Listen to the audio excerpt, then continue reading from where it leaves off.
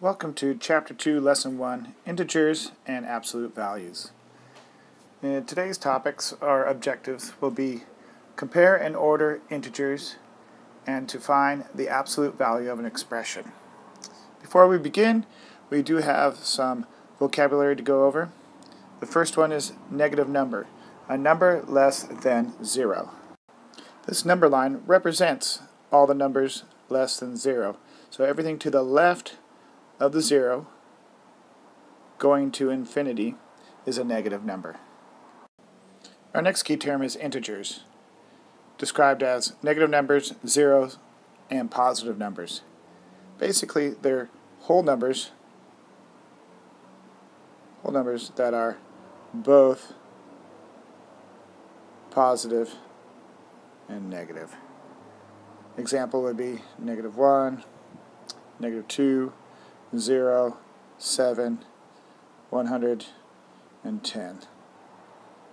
Next key term is coordinate, the number that corresponds to a point. So you'll see something like this, a point. But we'll have this point put on a number line. In this case, you see the number line, and the point corresponds to the number, which is 1. Our next key term is inequality. Inequality can be found with these symbols: greater than, less than, greater than or equal to, less than or equal to, and most of the time forgotten, but still an inequality, not equal to. We use these symbols to compare numbers or quantities. Here comes our key concept. The concept is absolute value. The absolute value of a number is the distance the number is from 0 on the number line. The absolute value of a number is always greater than or equal to 0. Our examples are the absolute value of 5. 5, its distance away from 0 is 5, so it is equal to 5. Our second one is the absolute value of -5 is equal to 5, because the distance away from 0, that -5 is 5 spaces. This concept can be hard, but just remember that distance is always positive. And that's what you should remember. Absolute value is based on the distance a number is from 0. Also remember that this is the sign. It's not 11. It is 2 bars. Some students do have difficulty recognizing this, so be very careful. Let's go to our first problem. Write an integer for each situation. In A, 500 feet below sea level. Below indicates that it is a negative number, and we just go ahead and write 500 feet. So with a negative in front of it, we know that it's below sea level. Our next slide still has the same directions. Write an integer for each situation. In B, we have a temperature increase of 12 degrees. An increase, just like in any word problem, means to add, but in this case we're going to treat it as a positive. So we have a positive 12 degrees, or most of the time we don't write the positive, we just leave it 12 degrees. They both mean the same thing. In problem C, we have a loss of $240. A loss is subtraction in translating, but in integers we're going to use that as a negative, and that's $240. The negative sign in front says to us that we've lost $240.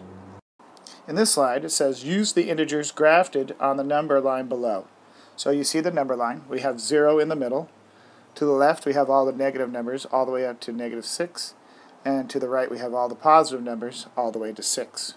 We do have some blue dots. These blue dots are coordinates, and they deal with the numbers -5, -3, -1, and 4. Using this number line, we're going to problem A. Write 2 inequalities involving -3 and 4. So using the number line and 3 and 4, we're going to use the inequality signs, greater than or less than. This is where we're going to compare -3 and 4. We notice that -3 is on the left side of 0 and 4 is on the right side.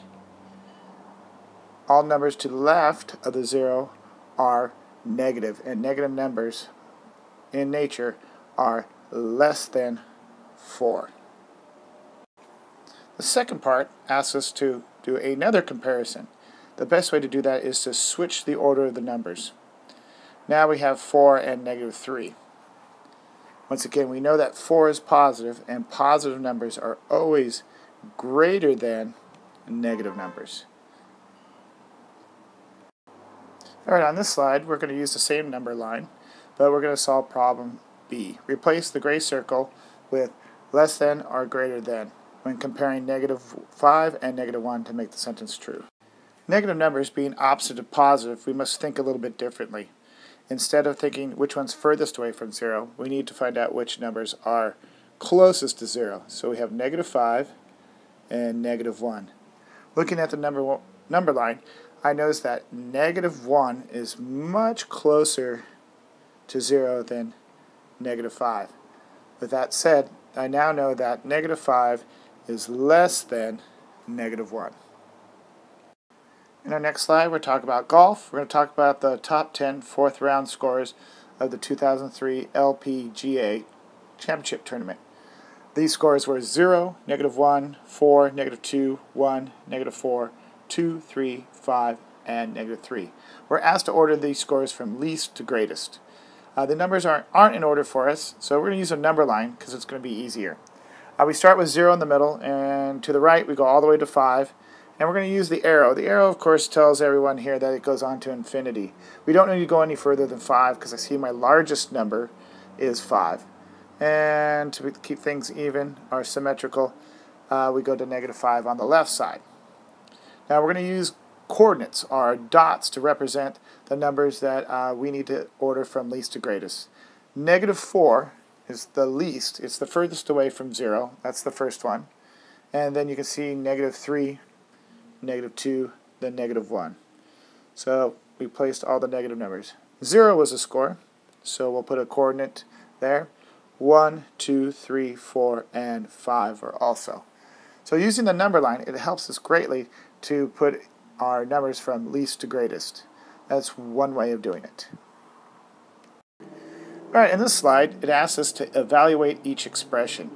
Alright, in this case, we need to evaluate the absolute value of negative 8. So we're going to ask a couple of questions. The first question you should ask when solving absolute values is, what is the distance of the number inside the bars from 0? I notice that it's negative 8, and so the answer is 8. It's a distance of 8. Distance is always positive, so we're not going to have a negative number. We're going to have a positive. So the answer is 8.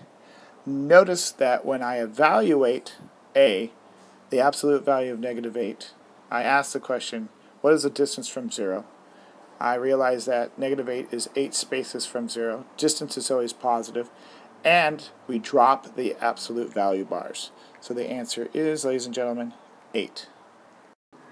Let's evaluate another expression. B. Problem B says the absolute value of 9 plus the absolute value of negative 7. I'm going to do these individually. The absolute value of 9. What is the distance? 9 is from 0. It is 9 spaces. And it's positive. Once I evaluate that, the bars disappear.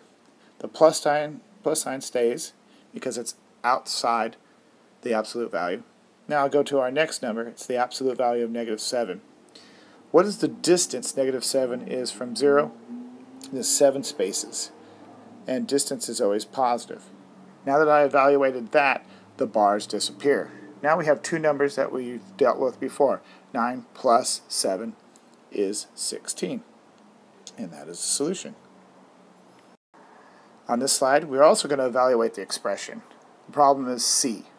I have the absolute value of negative 4 minus the absolute value of 3.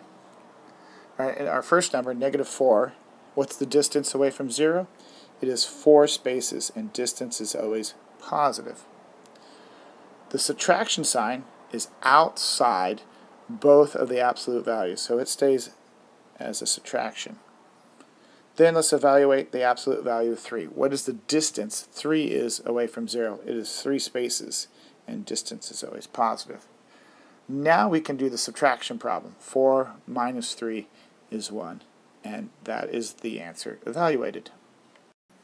Our next problem says evaluate the absolute value of x minus 3. Then it gives us x is equal to negative 5. So this is where we're going to substitute.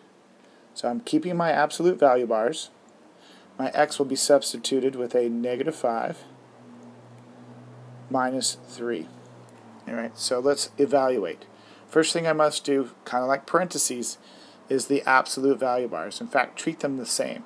So do everything inside the parentheses first, are the absolute value bars.